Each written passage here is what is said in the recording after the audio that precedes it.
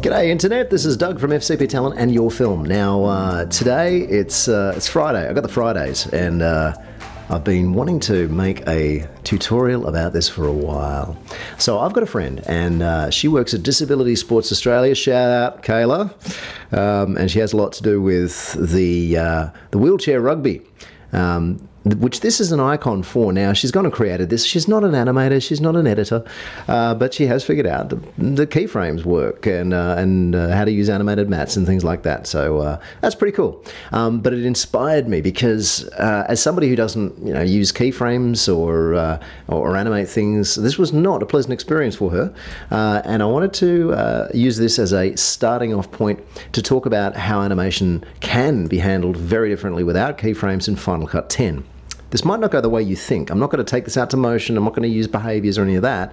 I'm going to use titles. And there are a couple of companies out there who have taken what titles are in Final Cut 10 and been really creative with them and given us some wonderful options, which I use all the time. Specifically, I'm going to be talking about MotionVFX's mBehavior.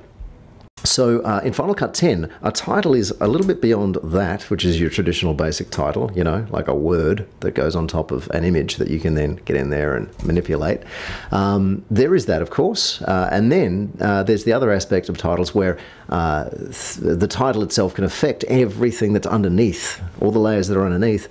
And the best way to show you what I mean is to bring up a title. So there's a company called Lino Effects, and shout out to those guys too. Love your work. Here's a basic title that has some sort of an effect on the layers underneath. Whoops. We can see the title comes up, but also look in the background there. You see how that dimmed? And if you look really closely, you can see it's kind of hazed a little bit, like it's got a layer of blurriness over the top. And then it animates out, goes away. Okay, so MotionVFX has taken this idea and gone, well, maybe we can use titles to animate. Maybe they don't have to be titles at all. Enter mBehavior and mBehavior 2. These can be purchased from MotionVFX. They do not come standard with Final Cut 10, but they're one of the best purchases I ever made. Really, really easy way to animate things with very little effort and fluidly. We're going to be doing compound clips. We're going to be putting compound clips inside of compound clips, and you'll see that the fact is Final Cut doesn't slow down at all. It's like playing with liquid mercury the entire time. It's good fun. So let's explain what these things do. Obviously, we've got a set of ins. We've got, if we scroll down a little bit, you can see we've got some outs, and we've also got some text and some through. And if we scrub over the top, we get a little preview of what's going to happen. Now, some of these are okay. They're a little bit, weird or a little bit naff, and it all depends on your execution. It's how you use these tools to animate. So let's show how they work. So we've got the preview on the window here. If I pick this preview up and I drag it in, you can see that it affects the layer underneath. All right. So because this is an in animation, it's going from invisible to completely visible.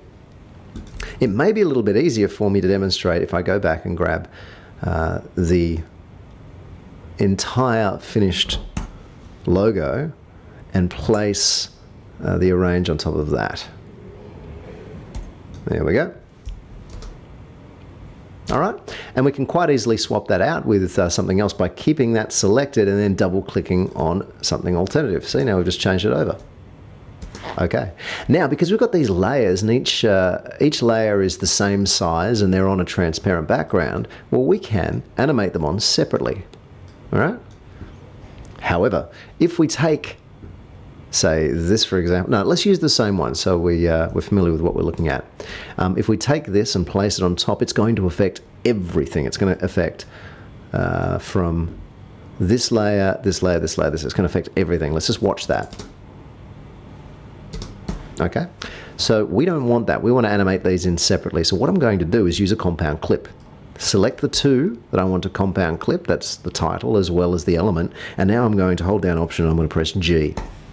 That's going to create a compound clip. It doesn't matter what I call it, so I'm just going to press Enter, and we'll watch that element animate in, independent of the rest of them. Okay?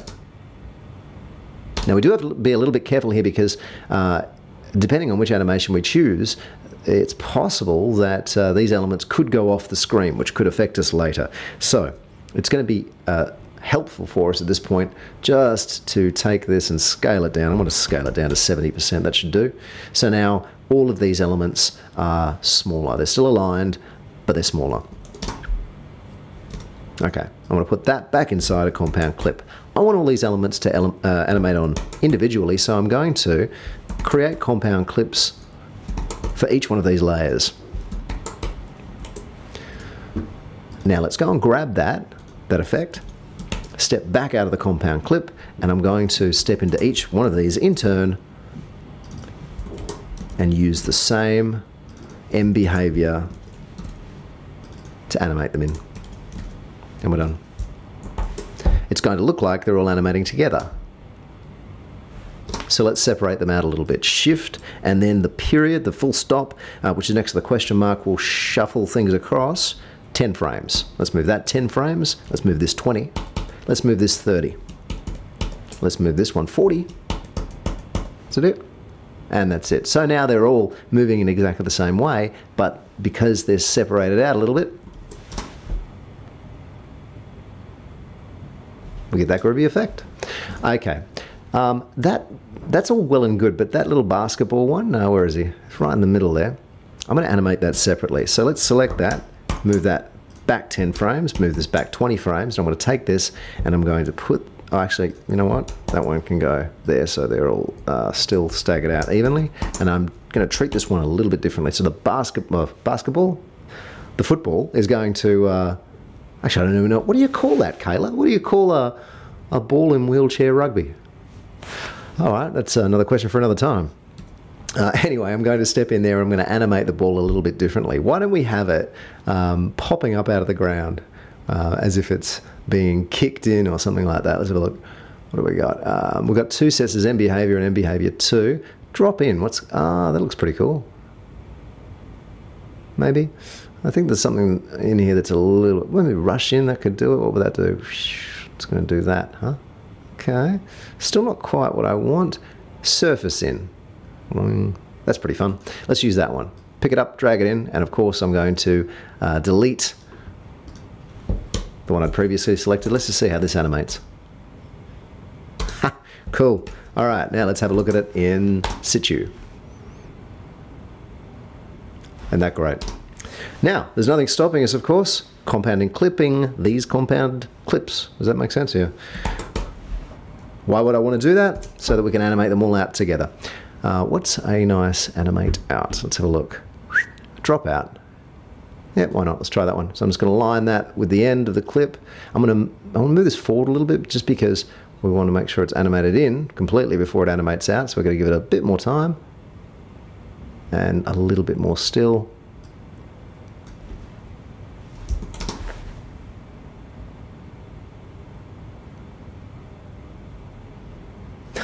All right, that's fun. Let's compound clip those again. Why not? Why would I want to do that? Well, because there's plenty of other things we can now do. Let's say we wanted to use it as a bug in the corner of the screen. Nothing stopping us doing that.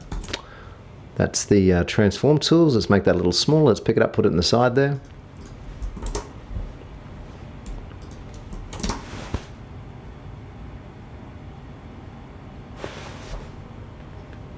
Awesome. All right, I hope that demonstrates the power and the flexibility of mBehavior and just really titles in Final Cut 10. If you've got any questions, please leave them below in the comments. And of course, we do requests. If you're curious about something, ask us, and hopefully we can show you as easily as we just showed you that.